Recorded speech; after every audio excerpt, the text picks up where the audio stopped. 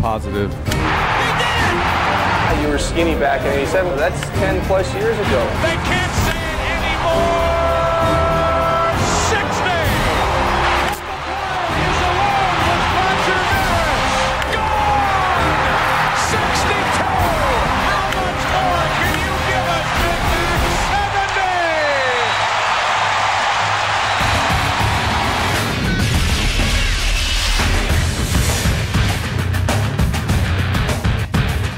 70. And welcome back inside Studio 3 for our continuing coverage of this MLB Special Report. Matt Vasgersian, Tom Verducci, Joe McGrain, Ken Rosenthal. We continue talking about the big story in baseball, perhaps the biggest story in sports this week, and that is the admission by Mark McGwire that he did, in fact, use steroids throughout his Major League Baseball playing career. This was the statement issued by McGwire at 3 p.m. Eastern. Quote, "Now that I've become the hitting coach for the St. Louis Cardinals, I have the chance to do something that I wish I was able to do 5 years ago. I never knew when, but I always knew this day would come." He went on to say, "It's time for me to talk about the past and to confirm what people have suspected. I used steroids during my playing career, and I apologize. I remember trying steroids very briefly in the 1989-1990 offseason, and then after I was injured in 1993, I used steroids again. I used them on occasion throughout the 90s, including during the 1998 season. I wish I had never touched steroids. It was foolish and it was a mistake. I truly apologize. Looking back, I wish I had never played during the steroid era." We're getting ready to send you live out to Newport, California, where Bob Costas is standing by with Mark McGwire himself. We'll be back here in Studio 3 for reaction after Bob's interview. But for now, we send you to Bob Costas in Newport. All right, Matt, thank you very much. We have a considerable amount of time here, so we'll get to all, or certainly close to all, the aspects of this. But Mark, first, thanks for being with us, and let's start with some of the particulars. In your statement today, you said you used steroids during the 90s. You hit 49 home runs as a rookie in 1987. Were you using steroids at that time? No. You used them first what season? Well, what season? Well, during the season would be starting. I started using it the '93, the winter of '93, '94, going in that season. And I was introduced to steroids. I mean, steroids was when the gyms that you work out. You know, back then, back in the day, that was it. It was readily available. Guys at gyms talked about it. You know, I think it was I believe it was the winter of '89 into '90. I was given a couple of weeks worth, tried it, never thought anything of it, just moved on from it. But as far as using it on a consistent basis, it was the winter of '93 into '94. You had a series of injuries, early 90s to the mid 90s, and in your statement today you indicated that that was at least part of the reason why you first used steroids. Yeah. But then I would guess that the performance-enhancing aspects became evident, and even once healthy, you continued because it helped you perform, right? Well, no. I did it on health purposes. I mean, if you look at my career and injured 93, 94, 95, 96, I was a walking MASH unit. I told my dad yesterday when I finally had to tell him about this. I remember calling him in '96.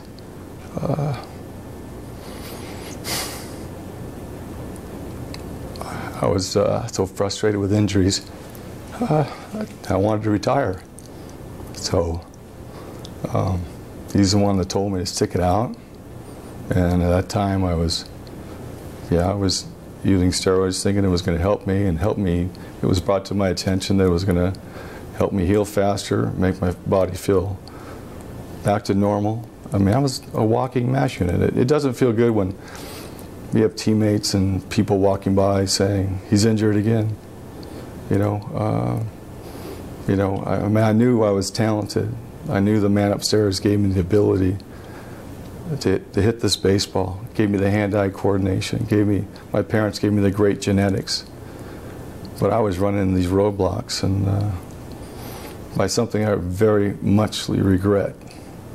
As you said in your statement. Yeah. I mean, it's just, All right, so you hit 49 homers in 87. Those are great numbers, but considering the home runs per time at bat, they weren't freakish numbers or outside the norm of what had been done before in baseball history. When we get to the great seasons of 97, 98, 99, 2000, then you start hitting home runs once every 7.5 times at bat, once every 8 times at bat. I became a ball player. But I learned how to hit. Could you have, and there's no question that hard work, knowledge of hitting, technique, all those things play into it. Could you have done those things? Could you have hit 70 home runs? Could you have had a home run ratio greater than anything Babe Ruth did in his time without using steroids? Absolutely. You think so? I truly believe so. I was given this gift by the man upstairs. Yeah. My track record, as far as hitting home runs, my first at bat in Little League was a home run. I still talk about the home runs I hit in high school. Still talk about the home runs I hit in Legion. Still talk about the home runs I hit in college. I led the nation in home runs. I still talk about the home runs I hit in the minor leagues. I was given the gift to hit home runs. See, the thing is about the years you were talking about. Let me go back to 93 and 94. Those were the 2 years that I was really injured, where I missed basically 3/4 of the season. That was the first time in my life that I sat back and I really had to understand what this game was all about. I started studying pitchers. I started understanding how they try to get you out. And during that, my swing was changing. I started off as a raw kid with the ability of just hitting from the back leg and hitting these what I call wall scraping home runs. And over the years, as you saw, my swing became shorter and shorter, and I learned how to hit through the baseball. Granting all that, do you think that you would have hit nearly 600 home runs, that you would have hit 70 homers one year and 65 homers another year and topped 54 times if you had never touched anything stronger than a protein shake? I truly believe so. I believe I was given this gift. The only reason that I took steroids was for my health purposes. I did not take steroids to get any gain for any strength purposes. But did you get that gain incidentally? For my health purposes, to make my body feel Well, did you normal. become stronger? In addition to helping you battle injuries and stay healthy, didn't you become stronger? Didn't you get greater bat speed? Didn't you become not just a very good power hitter, but an extraordinary power hitter? I've always had bat speed. I just learned how to shorten my bat speed. I learned how to be a better hitter. There's not a pill or an injection that is going to give me the hand-eye or give any athlete a hand-eye coordination to hit a baseball. A pill or an injection will not hit a baseball. Well, if that's the case, then you must genuinely regret not just the fact that you've been in virtual exile for a while, you got only 23% of the Hall of Fame vote, but what you're sitting here telling me is that you could have done essentially what you did without ever touching performance-enhancing drugs. That's your belief. That's why it's the most regrettable thing I've ever done in my life. During the stretch of time from 1985 to 94, there were 21 40-homer seasons in all of baseball. From 95 to 2003, now there was an expansion, so there were more teams and more games, but still, there were 104 40-home run seasons. Mm-hmm. Something was happening in baseball that can't possibly be explained just by better technique or legitimate weight training. And Barry Bonds was hitting a homer once every 15 times at bat throughout his career. In 2001, he hit one every 6.5 times at bat. Well, I can't talk about anybody else. Well, I understand that, but something was happening in baseball, wasn't it? Well, it was the era that we played in. I wish I never played in that era. I wish we had drug testing. If we had drug testing when I was playing, you and I wouldn't be having this conversation today. I'll guarantee you that. What drugs did you use? Were they full-blown steroids? The names I don't remember, but I did injectables. I preferred the orals. The steroids that I did were on a very, very low dosage. I didn't want to take a lot of that. I didn't want to look like Arnold Schwarzenegger or Lou Ferrigno. The most I ever got in my weight was 250. I finished every season around 235, 240. I took very, very low dosages just because I wanted my body to feel normal. The wear and tear of 162 ball games and the status of where I was at and the pressures that I had to perform and what I had to go through to try to get through all these injuries, yeah, it's a very, very regrettable thing. And I wish it never came into my life, but we're sitting here talking about it. And I'm so sorry that I have to. And I apologize to everybody in Major League Baseball. My family, the Marises, but Selig. Today was the hardest day of my life. We're jumping around here a little bit, and I promise the audience we'll get back to everything which at least I would consider pertinent and try to cover as much ground as possible. But since you mentioned the Maris family, you told me just before we came on the air live here that you called Pat Maris, Roger Maris's widow, today. How did that conversation go? Well, I think she was shocked that I called her. I felt good. I felt that I needed to do that. They've been great supporters of mine. She was disappointed, and she has every right to be. And I couldn't tell her how so sorry I was. When you broke the single season record, the night you hit your 62nd in 1998, the Maris family was there. It's a famous baseball scene. Part of the reason people felt so favorably toward this, and maybe some people even suspended disbelief, it wasn't simply a statistical achievement. St. Louis is a great baseball town, doesn't have a hard edge, it's good-natured. Sammy Sosa in the friendly confines of Wrigley Field. Your young son, Matt, acting as the honorary bat boy, you pick him up when you cross home plate, and you go into the stands and embrace the Maris family, and you give him, in death, some of the respect he didn't quite receive in life for his achievement.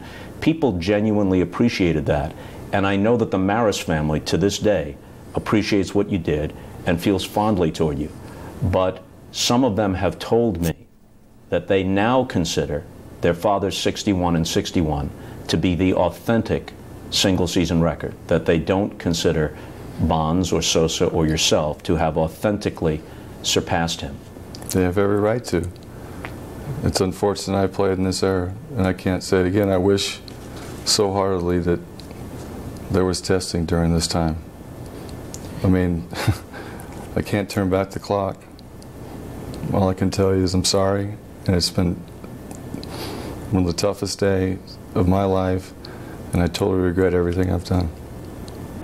This comes from Jose Canseco's book, and at the time a lot of people said, well, the best thing McGwire and others have going for them is that their accuser is Canseco.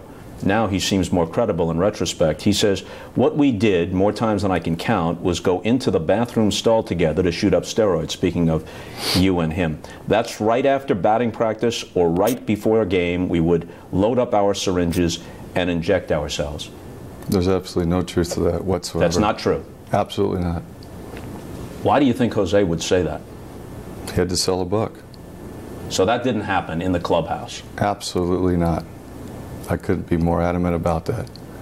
Did Tony La Russa know, either in Oakland or in St. Louis, that you were involved with steroids? No. He found out this morning.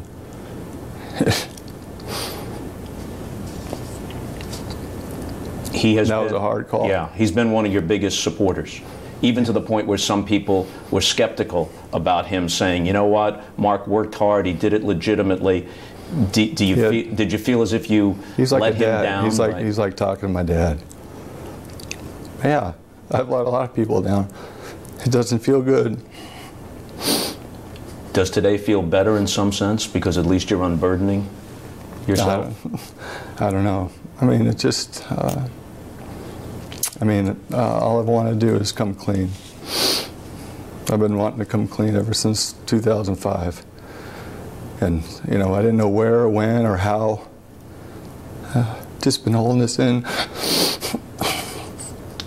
You said in your statement today that you weren't able, let me see if I can get the exact quotation here. After all this time, I want to come clean. I was not in a position to do that 5 years ago in my congressional testimony, but now I feel an obligation to discuss it. Why did you testify as you did before Congress in '05? Let me take you back to that time. By the way, are you okay to continue? I know you're getting emotional no, here. that's fine. Okay, because we'll stop if we have to and take a break and come back. But that's fine. Go ahead. So 2005, it's needed to go back to testify.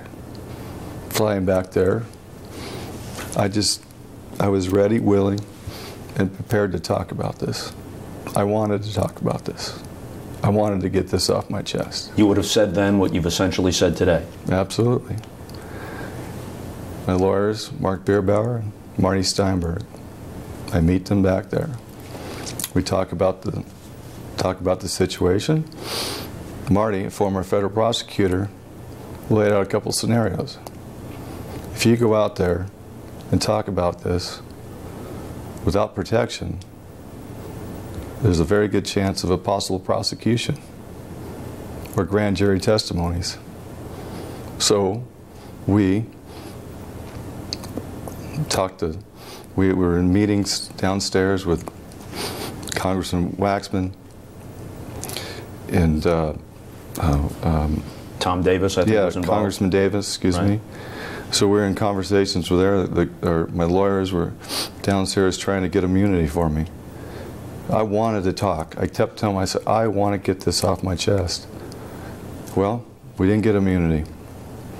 So here I am in a situation where I have two scenarios where a possible prosecution or possible grand jury testimonies. Well, you know what happens when there's a prosecution? You bring in your whole family. You bring in your whole friends. You bring in ex-teammates, coaches, anybody that's around you. How the heck am I going to bring those people in for some stupid act that I did? So you know what I did? We agreed to not talk about the past. And it was not enjoyable to do that, Bob. I'm going to tell you right now, standing up there or sitting up there, listening with the Hooten family and the other families that were behind me that lost their loved ones. Mm-hmm. And every time that I kept on saying, I'm not talking about the past, I hear these moans. It was killing me. It was absolutely killing my heart. But I had to do what I had to do to protect myself, to protect my family, and to protect my friends. Anybody that was in my shoes that had the scenarios set out in front of them would have done the same exact thing. I'm not a lawyer. I'm not pretending to expertise, but generally speaking, the statute of limitations on these sort of theoretical crimes would be 5 years. So now you're in the clear, so to speak. If there was any jeopardy at all, that has passed. Does that have anything to do with the timing here? No, the timing had to do with the Cardinals being offered the hitting coach of the St. Louis Cardinals. Do you think you would have come forward if Tony La Russa had not asked you to be his hitting coach and you didn't want to return to the game? I knew someday, somehow, somewhere, I was going to have to talk about this. But, you know, it's funny how the universe works. I didn't expect getting offered a job. And I didn't, you know, here it is, I accepted the job. I was the one that went to the Cardinals and said, hey, we need to do something about this. I need to come clean. Because the last thing I want to do is to put any pressure on the Cardinals, players, teammates, and anybody to have me be a burden and not get this off the chest. So this is where it's come up to. Going back to the congressional testimony, you hit upon the phrase, which at least in the court of public opinion didn't serve you well and actually opened you up to ridicule. I'm not here to talk about the past, yes. But that was a calculated phrase that kept you from flatly denying something, which might have led you into a perjury situation, but also kept you from acknowledging something. Is that correct? Let me correct it. I want to add one more thing. I was not going to lie. I was not going to lie. I wanted to tell the truth, but because of the position I was in, and protect my family, to protect me, I decided that I would take the hits. I think anybody's going to take the hits. So I've been taking hits for 5 years. It doesn't feel very good. And let's get to that in just a minute, but just to further clarify this. So you say you're not going to talk about the past. If one of the congressmen on the committee had said, Mr. McGwire, that's not good enough. I'm asking you directly, did you ever use steroids during your major league career? And said you will be held in contempt of Congress or subject to perjury if you answer untruthfully. Would you have taken the Fifth Amendment at that Fifth Amendment at that point against incriminating yourself? Well, I don't know how that would have turned out. I mean, I just agreed with Congressman Davis and Waxman that I would not talk about the past, and that was the agreement. That was the agreement before the hearing began? Yes. That was the understanding? Yes, sir. So as it's playing out, while you're sitting there and testifying, you know it's not going well. Right. But, yeah, I know it's not going well, but all I'm thinking about is protecting my family for some stupid act that I did. This is an uncomfortable question to ask, but I feel I have to ask it when you say protecting your family. Were there members of your family that would have been in legal jeopardy if you had testified fully, or if you had been pursued on legal charges, if you had acknowledged using steroids? Did you worry that members of your family would have been in legal jeopardy, or just that they would have had to testify? Well, at any time that if there's any kind of prosecution, all family members, anybody close to you, is going to be summoned to talk to whoever. Why would I do that when they knew nothing about what I was doing? They just found out yesterday. My parents found out yesterday. My son found out yesterday. I kept this to myself. See, you kept this from everyone, from your son Matt, who's now in his 20s, from your younger children. You kept this from your parents. Yep. Did they press you about it? Did they have questions? I've never been asked. I've never been asked point blank that, have you ever taken steroids? Did you assume that other people in baseball, people within your family, people you were close to, did you assume that they just figured, yeah, he must have? Well, I think a lot of people assume. Anybody can assume. Yeah. I mean, that's what I've been living with. But I'm here today to come clean, to be honest. That's why I'm here. So you walk away from Capitol Hill almost 5 years ago now. You're 6, 7 years removed from being the toast of baseball. And again, it wasn't just a mere athletic achievement. A lot of people credited you, and in the context of that time, Sammy Sosa, with revitalizing the game. You get a phone call from the president in the clubhouse afterwards. You're embracing your young son, the Maris family.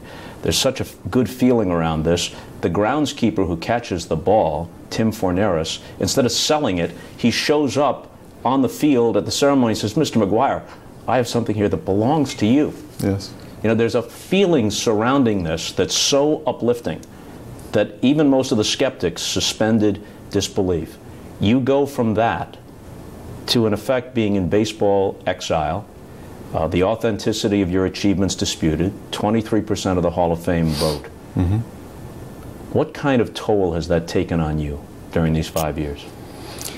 Well, I mean, well, I have to correct you there. I wasn't in exile. That's called retirement. But you weren't out there publicly. That's what I meant. I chose not to be. I chose to be retired. I chose to start a family. That was one of the biggest reasons that I wanted to get away from the game of baseball. I wanted to start a family. And I was happy. I've been very happy. But for somebody to say that I was in exile, I wasn't in exile. I was enjoying my life like everybody should when they're retired. How much of a burden was it to carry this secret, even if in the minds of some it was an open secret, to carry this secret until today? I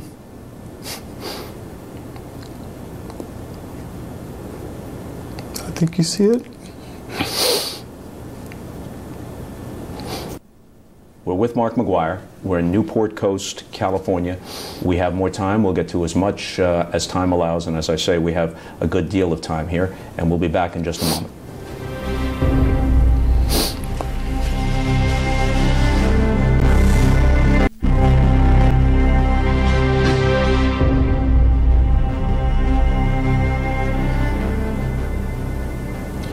Continuing live from Newport Coast, California with Mark McGwire, who today, as you probably know, acknowledged using steroids during his Major League Baseball career. At the time that you were doing it, did you feel as if you were cheating? Did you feel as if you were doing something dishonorable? Well, as I look back now, as far as my health and my injuries, try to help my injuries and to make me feel normal, I can see how people can say that. But as far as the God-given talent, the hand-eye coordination, the ability, the genetics I was given, I don't see it. You know, I've heard that explanation before, and there's no question that you were at or near the top of the class in terms of God-given ability. No one thinks that even an average ball player, let alone a non-ball player, could take steroids and hit 30 home runs, let alone 60 or 70 home runs. On the other hand, if you take two cars at Indy and one gets normal auto fuel and another gets rocket fuel, they're both Indy cars, we know which one might cross the finish line first. So isn't it possible that you were a naturally great home run hitter, and naturally great home run hitters might have hit 45, 50, at the far end of every circumstance 60? All of a sudden guys are popping 65, 70 home runs. Couldn't some of that be attributable to steroids? Well, I can't talk about other people. I don't know. You? I can talk about me. I just told you what my feeling is on that. As far as the toll that my body was going through, and the level that I had to play at, and the injury plague that I was plagued with for many, many years, I mentally thought that by taking the low dosages that I did would make me feel normal, and that's what I felt like. I did not take this for any strength purposes at all. I look at my swing and I look at how it evolved over time, where my ball was getting so much backspin and driving. It was going out of the ballpark. That's from a lot of hard work. That's from many, many hours of hitting off the tee. I was the first one at the ballpark and the last one to leave. So I asked this earlier. I apologize for asking it again, but just to clarify, and those maybe just joining us would like to hear it. Conceding that the reason you took it in your own mind was that, at least first, you took it because you needed it to recover from injuries and stay healthy through a long and grinding season. And conceding what anyone who was around the game knew, that you were a very hard worker, that you understood the science of hitting very well. That's why Tony La Russa wants you back as a hitting coach. Conceding all of those things, didn't you say to yourself at some point, mid to late 90s, hey, on top of all this, whatever I could do really well, I can do better because of steroids? No, it never crossed my mind. Did not? No. Because I just believed in my ability and my hand-eye coordination, and I believed in the strength of my mind. My mind was so strong. And I developed that on my own. And a no pill or no injection is going to do that. Your statement didn't mention HGH. Did you ever do HGH? Yes, I did. How often? I tried it, I don't know, once, twice maybe. So it wasn't a significant factor? No. Did the use of steroids, in retrospect, did it cause you in any way to break down? You had just turned 38 when you quit. In your era, a lot of players went beyond that. Did your body break down at all because of steroid use, do you think? Well, that's a great question, because, I mean, if you look at when I started taking it in the winter of '93, '94, I broke down in '94. Missed 3/4 of the year, maybe the whole year. And then you go into '95, I broke down again. I don't know. Could have been, yeah. But, you know, for some reason, I kept doing it. I mentally thought that maybe just keep doing this and maybe I'll feel better and better and I'll get out of this rut of being a MASH unit. During the summer of '98, when the whole country was enthralled by this home run chase, there was a bottle of androstenedione in your locker in open view. Now, andro was not illegal in baseball then. It had been banned by other sports organizations, some. It's subsequently been banned by baseball, but you could walk into a GNC and buy it at that time. Nonetheless, it raised some eyebrows. And some skeptics said, We wonder if Mark McGwire put it out there as a decoy. He wanted people to see the andro. That might explain his strength and his home run surge, and they wouldn't suspect something more powerful than that. Was there anything to that? No. When I took andro, it was over the counter. I took it. It made me feel good. Made my body feel good. Started taking andro 97, 98, 99. Was the atmosphere around baseball such that what you were doing and other players were doing was kind of an open secret? And if not encouraged, it certainly wasn't discouraged? I don't know. I hid it. I never talked about it. I mean, I can't remember ever conversations about this subject in any of my clubhouses I played. Really? If I ever did, which I don't remember, I walked the other way. So other players in the Oakland clubhouse, the Cardinal clubhouse, they wouldn't discuss it with you, whether they were using or wondering if you were, and if you could advise them and if they might benefit from it? None of that happened? Not on the teams that I played on. Really? Opposing players, batting cage, whatever beforehand? Nothing? Not with me. It didn't happen. Do you view your achievements now, in retrospect? We're coming up on 9 years since your last Major League game. Do you view them as authentic? Authentic in what way? That they're completely legitimate. That all those numbers should be taken as at face value. Well, I go back to the thing. I mean, unfortunately, I decided to take steroids because of injuries, but when I look at my hand-eye coordination and what God gave me and my ability, I'd have to think so. Did the prospect of drug testing on the horizon, there was a new agreement, basic agreement that was going to come up in 2002. You retired after 2001. You figured that drug testing would be a discussion. Did the prospect of drug testing have anything to do with hastening your retirement? What hastening? You know, that you retired when you did rather than sticking around because drug testing might be coming? Oh, no. Or had you just broken down and that was the end of it? No. I would have loved drug testing when I played. Again, I'm repeating myself, but we wouldn't be here talking about that. No, I was absolutely tired of rehab and getting beat up physically. You know, I missed the whole second half of 2000 with my knee. I rehabbed all winter. 2001, I played. I shouldn't have probably played, but I played. My knee was still thrashed. At the end of 2001, I said, I am so tired of rehab, I'm done.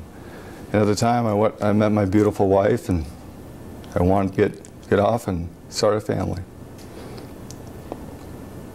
This just popped into my head, and it's far from the most important thing. But here you are, Mark McGwire, one of the great sluggers of your era, no matter how people view that era. And if I've got this right, during the playoffs, what would have been your last at-bat, it was a sacrifice situation, and Tony La Russa reluctantly had to pinch hit for you. I think he used Kerry Robinson. Yes, he did. To pinch hit for you. Mm-hmm. That was some way for Mark McGwire's career to end. Yeah, it was, but I look at my career ending and my last at-bat in Milwaukee after 9/11. It was a home run. So my last official at-bat in a Major League ball game outside of playoffs was a home run. I don't look at it as the playoffs because not everybody gets to play in the playoffs, so you can't say that was your last official at bat. So, yeah, you know what? Deep down inside, it probably wasn't the greatest. I didn't feel very good about doing that, but you know what? At the time, it was the right move because I probably shouldn't have been playing in that game either. I mean, my knee was thrashed. Mm-hmm. There's no way I should have been playing. Lots of people, including knowledgeable baseball people, Hall of Fame voters, have different perspectives on this. Some people say that there's a distinction between what someone might have done before baseball had any sort of official drug policy and what someone might have done subsequently. They get caught on a test or however, now that baseball has a real drug policy in place. Do you think that that distinction matters between what you did and what, let's say, Rafael Palmeiro tested positive for having done, or Manny Ramirez may have done after a drug policy was in place?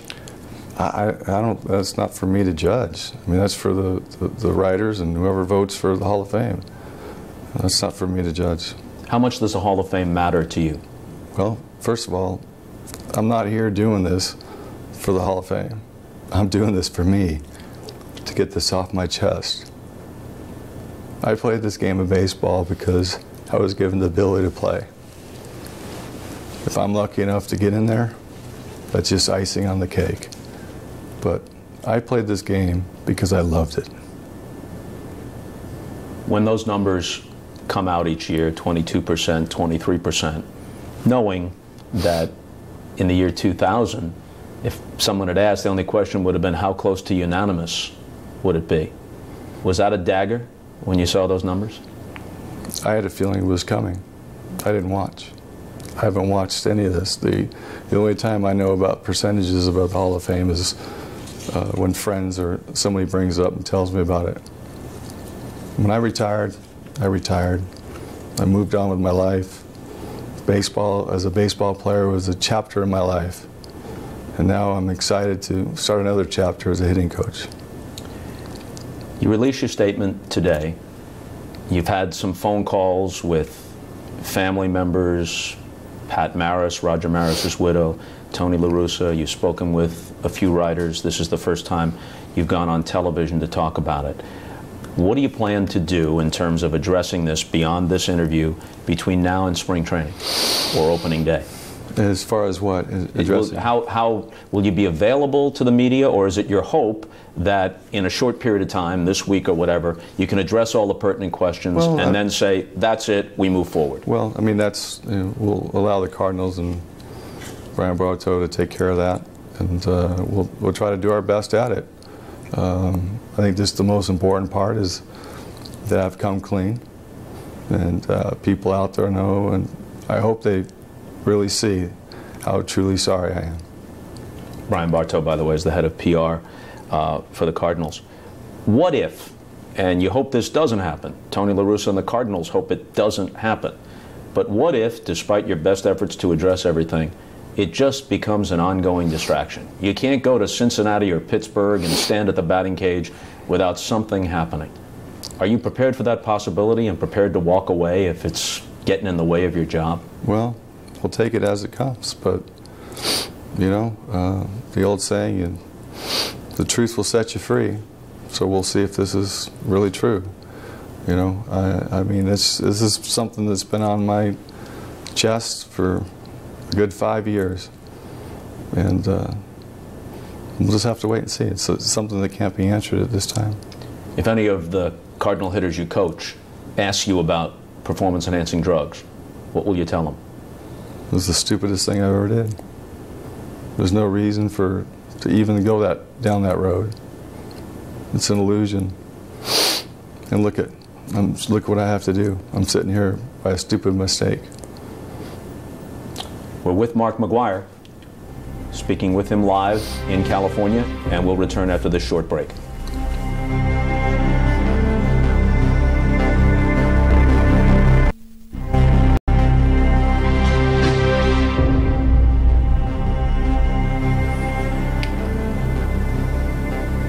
Continuing now with Mark McGwire, you have acknowledged that it was the worst mistake you ever made. You've acknowledged in your statement today and then this interview your use of steroids, so that's not in dispute. But did you ever feel over the last several years, in any sense, it's human nature, in any sense, unfairly singled out?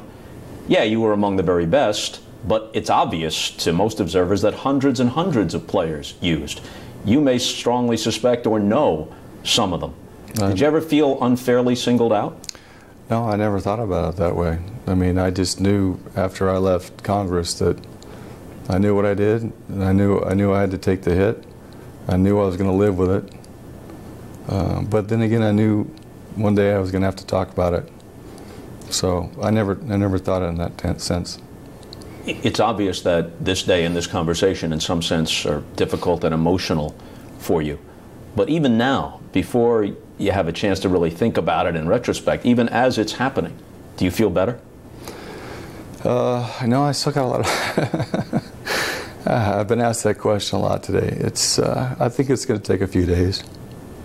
You know, it's tough because, you know, when you have to tell your son and your family for the first time you know, something that I've hid for a long, long time, especially my wife, close friends. It's not pleasurable doing that. I'm one who believes that there are personal boundaries, and I don't want to step over them.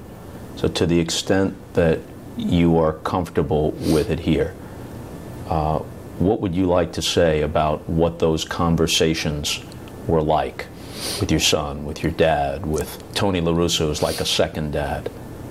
I like to just keep them private. You know, I've always been a private person, and that's just something that I'd like to keep.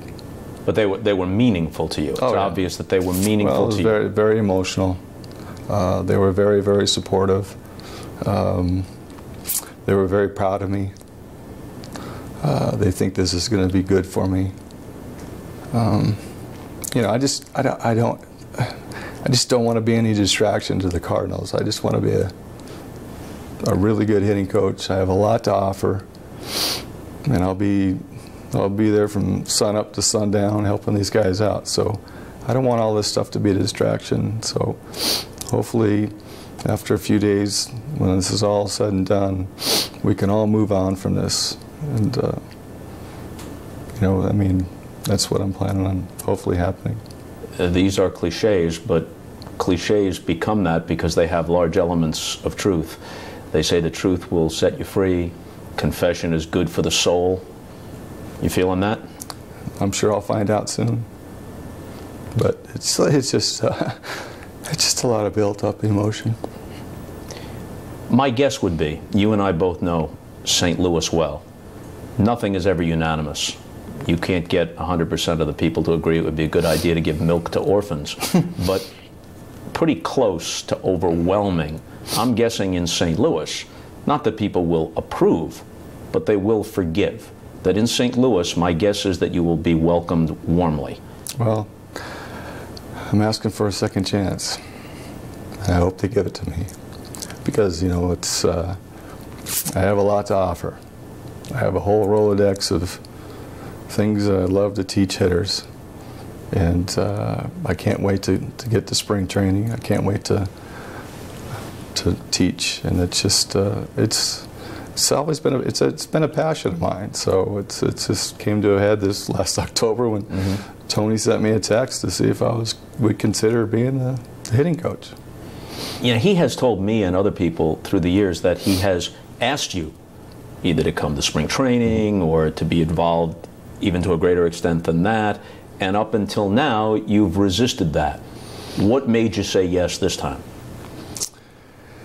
I think my wife. My wife was she knows how much I really enjoyed teaching, and for the last 5 years. And she thinks it would be really, really good for me, especially for my 6- and 7-year-olds, because, you know, the last visual that people have of me is standing up with my right hand in Congress. So now my children can see me in a uniform again. Yeah, because the younger children, Matt obviously was there as a 10-year-old, but the younger children. Yeah, they don't have any idea what, they know what baseball is, but they don't have any idea. But I can't wait to expose them to it. Have they ever seen video of their dad hitting homers? And that's what, there's Dad. Look at that. All the time. But you know, they're so young. They don't really understand, and they want to be Mark McGwire, and I always tell them, no, you want to be Max McGwire. You want to be Mason McGwire. You want to be what God gave you. But it's just very, very cute, and it's going to be great to have them around the ballpark. You got that M&M thing going. Mark McGwire, Matt McGwire, Max McGwire, Mason McGwire. Yeah. It's a Mantle Maris thing you got going. Yeah, it is. And sometimes it's tough for the house because I call Max Mason and Mason Max. You're going to be away a lot. That increase the confusion. That's always a tough decision when you have young kids. How much you're going to be away? Well, it was a concern, but you know, being that my wife is from the area. She's got so many. From the St. Louis area. St. Louis area. She's lives from Illinois across the river, and it's just going to work out great because the kids are, you know, they just are in love with their cousins, and they get to spend the whole summer back there and fish and and do the things, come to the ballpark, and you know, my wife loves it back there, so it's gonna work out really well. We talked a little bit about what the likely reception is in St. Louis. Are you at all concerned about the reception on the road? Now, you don't get introduced, you're not going to the plate, but you're there. Are you concerned about that? I don't think I'm concerned. I'm sure there'll be people yelling and screaming at me, but you know what? That's okay. And that's just the name of the game, and that's what you have to deal with is being the public eye as an athlete. But I'm a coach, not on the field playing anymore. But you know, I'll accept it as it comes. It seems to be a fact that you're held generally in high regard by baseball people. Those who played with and against you regard you as a good teammate. They like you. Many of them do not approve of what you did, but they are willing to give you a second chance. I don't sense, either before today or in the reaction I've seen and heard since the statement was released several hours ago, I don't sense a whole lot of antagonism toward you.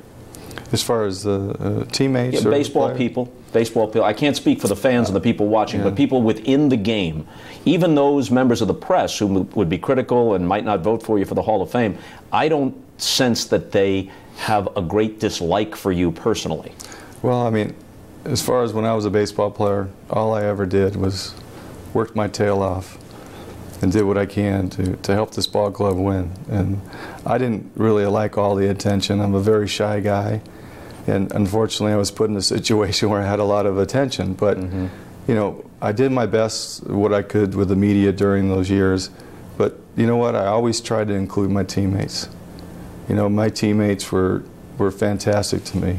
And people knew, but I don't have any one thing from the '98 season. I didn't keep any of that stuff.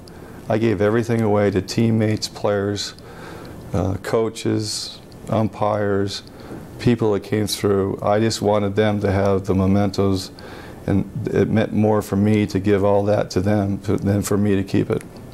Which of those teammates did you speak with today? Any of them?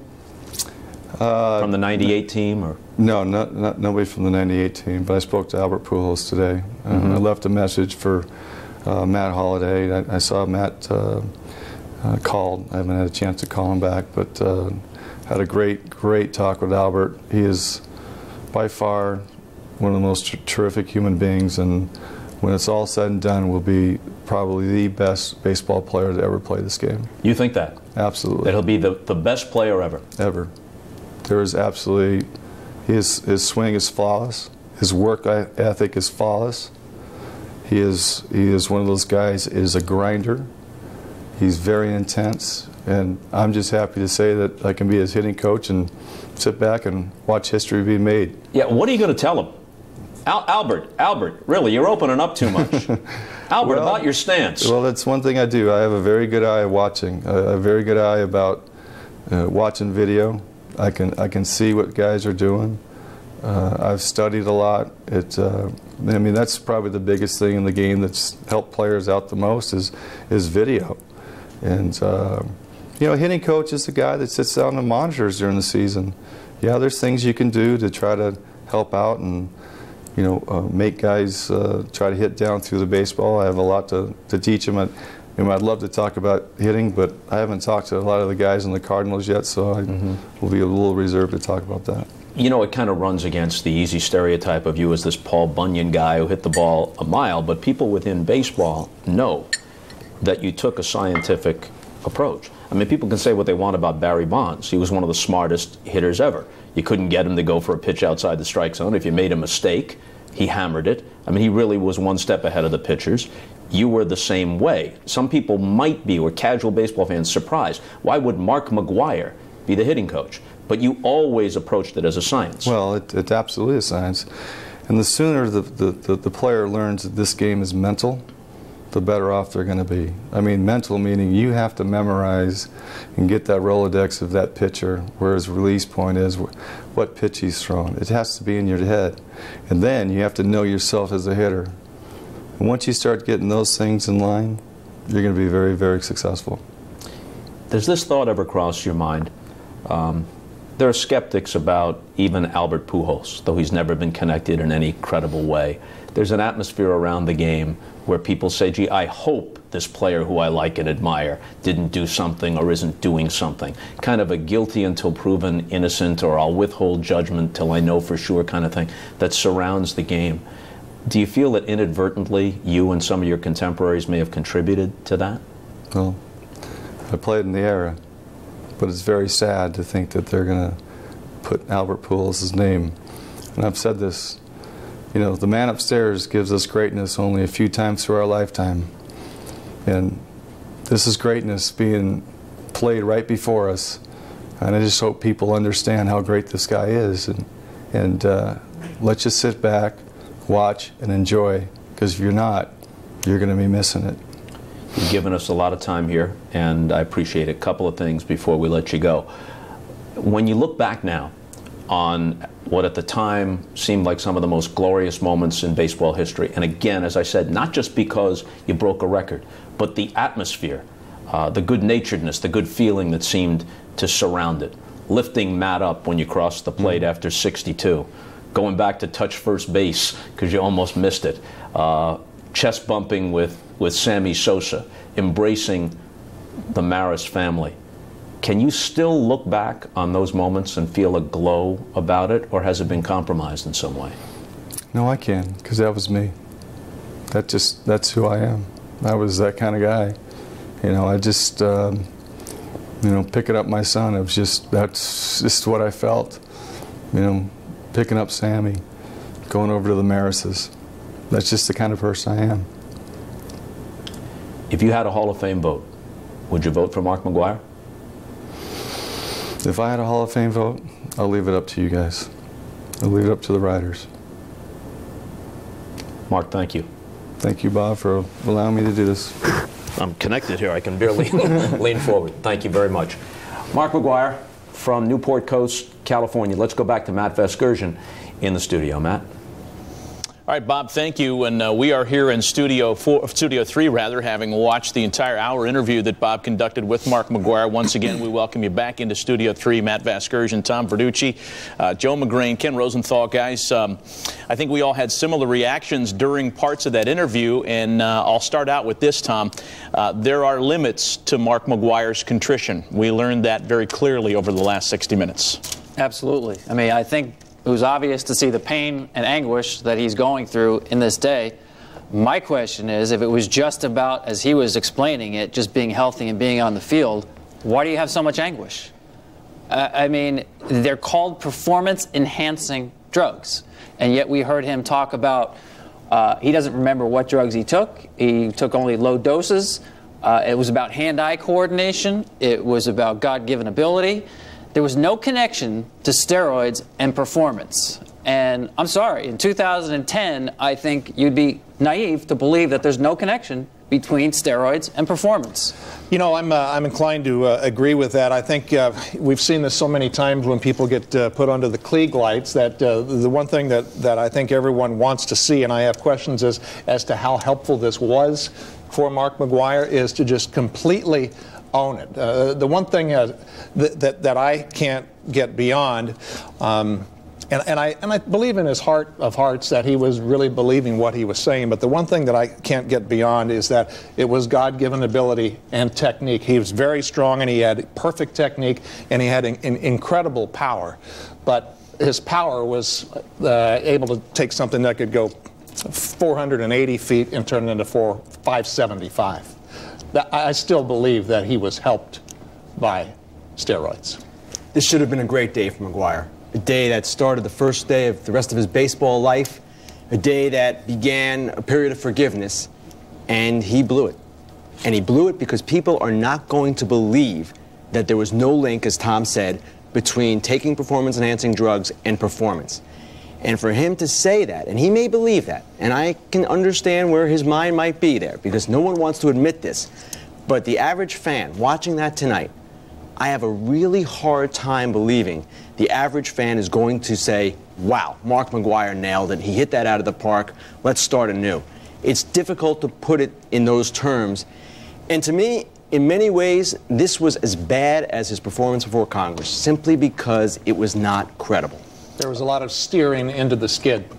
All right, we're reacting to the interview we all just watched live right here on MLB Network. Bob Costas chatting with Mark McGwire for a good 60 minutes, the first televised interview that McGwire has granted since his statement issued at 3 p.m. Eastern earlier this afternoon that was an admission that McGwire had used steroids throughout his Major League Baseball playing career. To steer it back in a more sympathetic light to McGwire, he did paint, in my mind, a rather believable picture, almost of a Hitchcock film character, of a man that was caught in an untenable situation. He knew he had done something wrong, but he didn't know how to move on from there. He's honest with the world, and he indicts friends, family, and teammates and opens up an enormous can of worms, the likes of which he wouldn't have been prepared to handle, or he puts his hand on a Bible and lies. I mean, this was an unbelievably tight, rock and hard space position for Mark McGwire. I'm not sure that there would have been a better way to handle it back in 2005. Well, I think, Kenny, you make a good point. It depends on what he truly believes. And in fact, if he believes that there is no connection between steroids and his performance on the field, then he was being truthful. I find that very difficult to believe. But in his mind, if he believes that, he feels like he's taking the truthful route here. Now, I do think he shed some light on explaining what happened in front of Congress when he totally whiffed in 2005. He clearly thought he was in legal jeopardy if he came out and told the truth, which apparently he said he wanted to do. I've got to believe that there was a way around that by working with the congressman, because I can't recall any steroid user, not distributor, but user, who's been prosecuted.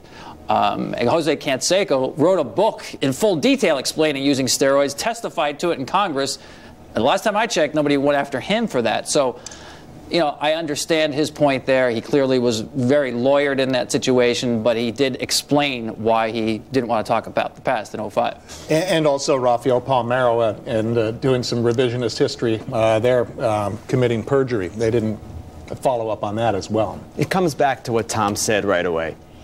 If there was no link, if he did this only for health reasons, if that was the motivation, the sole purpose, then why is this such anguish for him? What is so difficult about saying what actually happened? And again, hey, this is a hard thing he's going through. We can all respect that. None of us can even relate to it. But at the same time, you look back at the start of the day when you hear, hey, he is saying he started in 89, 90, went all the way through. This should have been a good day for him. It's not ending that way. Well, and to your point, Kenny, there were a number of moments I feel that were kind of cringe moments for the viewer, where I think all of us, we wanted this to start and end, and everybody to kind of, we wanted to exhale and feel a little bit better about this. Instead, we heard things like, I didn't want to look like Lou Ferrigno or Arnold Schwarzenegger. Well, boy, we were all watching the game in the late 90s, and he was darn close. So I think it was unfortunate. And I would also suggest that perhaps the same bad advice he got in 2005, and I thought it was interesting he named his lawyers who gave him said advice, he may have been victimized by some more bad advice today, because I'll reiterate, I don't think Mark McGwire's a bad guy, and I don't want any of this to come off as a witch hunt. I don't think that's what we're trying to do here. But there were some tactical mistakes made along the way that unfortunately didn't stop in the interview we just watched. I think you're right. I think we have to recognize this is a huge step he took, and a very painful one. He deserves a lot of credit, because hundreds upon hundreds of players have not taken that step. Now, going back, though, to what Dave Parker said this afternoon, Mark McGwire is hitting balls that, as Dave said, were abnormal length and frequency to his home runs. And Mark wants us to believe that all of that would have happened, things that had never happened in the history of the game before, by leaps and bounds, not just by incremental advances, but by leaps and bounds, would have happened without steroids. Hard to believe that, but clearly Mark believes that. I know that ballpark. I pitched in it at that Old Bush Stadium. I know where the best bolts ended up. And you're right. They were just superhuman, Herculean distances that you didn't think it was humanly possible. I wish he would have got it a little bit more right than he did tonight, because it's pretty difficult to unring the bell that was just rung here. People want to like this guy, and they really want to go back to '98 and think of Mark McGwire the way they once did. That's not possible. We all know that. But there could have been, with what he said, some step toward that, and that step didn't occur. Tom mentioned the length of the home runs. Look at the statistics, the home run rate, the numbers of home runs he hit. Everything points to abnormal performance, and he won't acknowledge that that abnormal performance took place. We've been checking in with our own Harold Reynolds throughout this busy news day here at MLB Network, and Harold joins us once again via remote from Oregon. Harold, thanks for staying with us. You know, Harold, my question to you is that as a former athlete and one that accomplished a whole lot on a big professional stage, Mark McGwire is a very proud man, and it seemed to us, and let us know how you think, that this is a guy that doesn't want his accomplishments and his career belittled to the point of complete nothing by these steroid admissions today. Well, yeah, I can see some of that, but I want to back you guys up a little bit. I don't think it's as bad as you guys are really making this. I thought it was great for him to come forward. This was live. This was not rehearsed. It was all spontaneous. He wasn't given questions ahead of time. You could clearly see that was what's great about this interview. It was live and they had the time to go straight through it. I love the fact that he was broken and contrite, ready to cry, breaking down. But the one point everybody's belaboring and I agree with is the fact that steroids help you. I mean, if I hit a ball to the track and I'm stronger, it's going to carry out of the ballpark. He obviously was stronger. The other benefit was being able to recover. He took it for injuries, and that allows you to recover. That allows you to get through a 162-game schedule. The beauty of baseball is the battle through the year. Do I have to get a lighter bat as I'm getting tired through the summer? Those things aside, I still got to give him a whole lot of credit for sitting on live TV, answering tough questions, and Bob did not let him go, and really having to be there. I think he really felt like he's one of the greats. He really is. I mean, you go back and you look at his ability. Did he hit a ball 570 feet? Yeah, but maybe had he hit it 500? Possibly. But I still think just the fact that he got in there, he talked about things. I thought the insight into Congress, something we had not heard about anything. Who knew that he met with the congressman before they walked into the chambers? I mean, who knows that type of stuff? You know, so Matt, I thought you documented it perfectly, talking about this sounds like a movie. It may be someday, but I got to give him a little bit more credit for sitting on the hot seat, and I didn't think it was as bad as you guys are saying. Well, Harold, it's Tom Verducci. I certainly don't want to characterize it as really that bad. I mean, we do acknowledge that this was a huge step that he took. There's no question about that. You mentioned the word contrite. You know, I'm interested, for a guy who clearly said this is the stupidest thing that he ever did. We saw on his face many, many times the anguish. What do you suppose he's contrite about? Is this all about just wanting to get on the field and that's why he feels so badly? Well, I think there's more to come. I mean, number one, this is day one. And even in the middle of the interview, Bob asked him, "You feel better?" He said, I'm going to have to wait and see. I think as he goes through and he's able to be around more, and I think more things will be said. He'll have a chance to really think about how he wants to put his words together and make sense of the questions. I think there's a lot more to come. But I'm saying for first step out the gate, I don't know what he's feeling, Tom. I really don't. But I think out of the gate, this is a great first step compared to all the other guys we've seen come forward. Harold, it's Ken. I hear what you're saying. And certainly compared to some of the others, A-Rod, and you can go right down the line, Mr. Clemens as well, this was different. It was unique. It was an admission. And at the same time, as a former player, when you hear him say that there's no link in his mind between taking the performance-enhancing drugs and his performance, how does that make you feel as a former player? Yeah, I can't buy that one. I'm on page with you guys there, 100%. It allowing you to get on the field and anything that allows you to recover is performance enhancing, and particularly when you're getting stronger and you're hitting that ball, you know, everybody, yes, hand-eye coordination, those type of things. You know, there are certain strands of steroids that even help your eyes and your eyesight, so that's going to help your hand-eye coordination. But I think as far as brute strength, being a guy that would hit a ball on the track, I would love to be able to have a ball carry into the seats. That adds to the average, it adds to the home runs and everything else. So, yeah, it helps. There's no doubt about that. Yeah, Harold, it's Joe. I'm not saying this was the worst thing in the world, because I think we all agree that one of the reasons he was coming forward was an opportunity to get on the field and be the hitting coach again. I think the thing that was kind of disappointing, as someone that's worn the uniform before, and you've already said, is that he said the steroids did not help his performance, and I just had a hard time being down with that. No, I think that's the one misstep he might have said, but he stuck to his guns on it. That's what was really interesting. He really believed it. You guys have been around great athletes and around people who convinced themselves that this is what I did. And, you know, he's had plenty of time to believe that he probably felt like he would have been great without it. I still think it helped the performance. At the end of the day, I still believe there's more to come. You know, if he continues to stay out in front of people and answer questions, I would be interested in how he learned about it. Why did he take it for so long? And you know, maybe then we start getting those answers. Well, maybe it did help me. You know, maybe his story adds a little bit fuel to the fire. And there is more to come here as well. Harold Reynolds, live from Oregon, thank you for your contributions. I'm sure we'll be hearing from you again before this day is through. Stay where you are, and we'll invite you at home.